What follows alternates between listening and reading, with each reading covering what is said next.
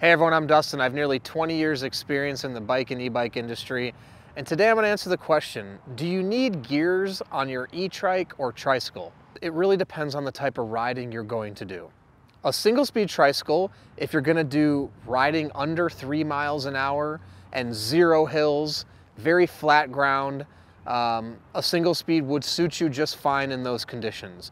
The one caveat is you're only going to have one gear. This is why I really like 3 speeds or 7 speeds, at least 3 speeds, because it gives you some range variation. You've got a one gear, first gear, that's going to be easy to pedal. So if you're just getting going or you're doing slight hills, you can put it into first, and it's easy to pedal, making it easier on you to get up hills, things like that. And then you have a 7th gear. So as you build momentum on flat ground, you're hitting top speeds, you can put it into 7th.